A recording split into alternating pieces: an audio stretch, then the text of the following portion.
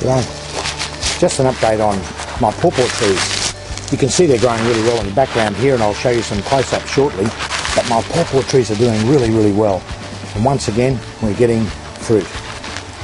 Beautiful, big, delicious, organically grown pawpaws. It's just the way to go, or papaya as you know them in the Americas.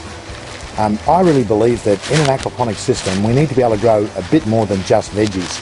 We really need to be able to grow fruit. So I've been experimenting with different fruit trees for quite a while, and the pawpaw is really the best one. It grows so fantastically well. I've got a small citrus grove outside, and I'll show you some of that as well. And I've just ordered some more trees from my favourite nursery just the other day. I've ordered some more pawpaw, hello, believe it or not. Some different varieties to try them. I've ordered some more lime trees, a fig tree, and a few other smaller trees that we're just going to give a try to in our fruit grove. So let's have a closer look and see how these pawpaw trees are going right now. Just look at the size of these little beauties. Aren't they fantastic? And you can see some more in the background there. They're shaping up just ever so nicely. And those beautiful flowers, you can see them there, all going to yield more and more pawpaws as time goes by.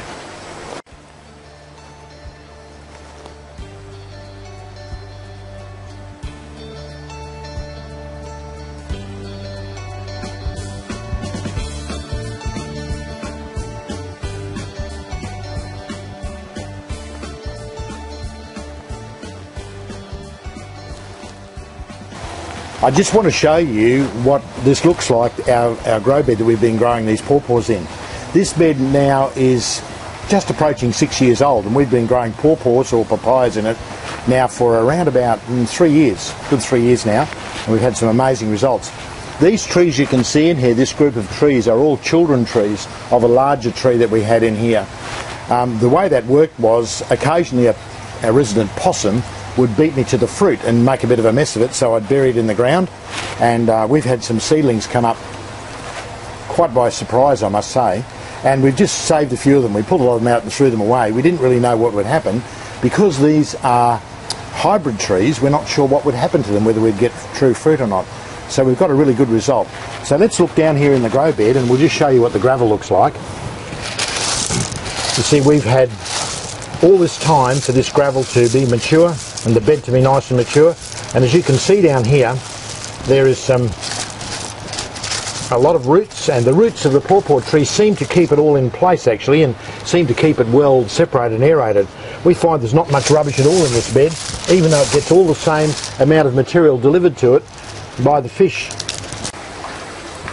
Here we can see the water flowing into the corner of the grow bed. We have just one single entry point. This is coming in from the fish tank. And at this end we have the auto siphon, the device that drains it every time the bed fills. So the bed fills and drains. Every time it fills up, the auto siphon kicks in, drains it out rapidly, and then shuts off and the bed fills again. So we're always filling and draining on these pawpaw beds. It works really well. There's only one downside to growing pawpaw trees in a bed like this, and that is that the clear space in the bottom of the bed is really unusable for growing other plants, because the pawpaws provide a canopy and cutting out direct sunlight. So we've tried on numerous occasions to grow lettuce and to grow cucumbers, tried all sorts of things, but the growth is really not very good. So that's the downside of growing pawpaws in your gravel grow beds. You can't grow anything underneath. Not very well anyway.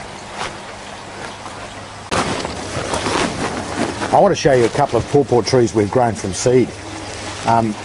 Of our original red pawpaw tree that did so well a few years back, and luckily Kerry, who works here for us, kept some seed, which was really smart of her, and she planted some out, and it was quite a few weeks later before we saw any result, but the seeds have come up and we've got two beautiful pawpaw trees coming on here.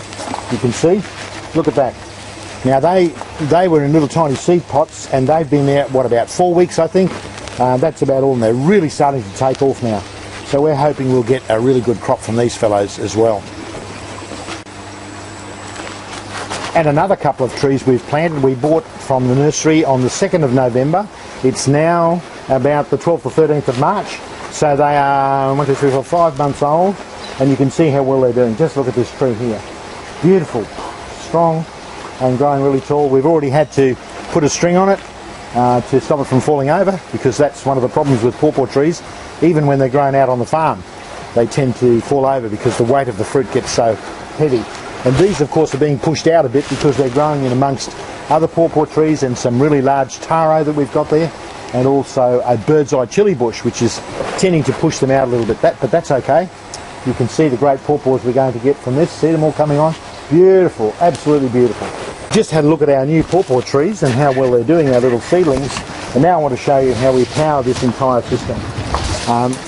We have here a 2,300 litre fish tank, which has got about 60 jade perch in it that would be around about 100 to 150 grams each in size. Now we feed these fish twice a day because it's still quite warm weather here, and each time we feed them 40 grams of food, which gives them an 80 grams per day food input, which is pretty good. And as you can see, the pawpaw trees are doing really well on that. Our fish are growing well, and that's just something fantastic. As winter is coming on now, we need to think about heating our fish tanks and heating our grow beds so that we can maintain the good growth we've got. But that's the subject of another blog post. Thanks.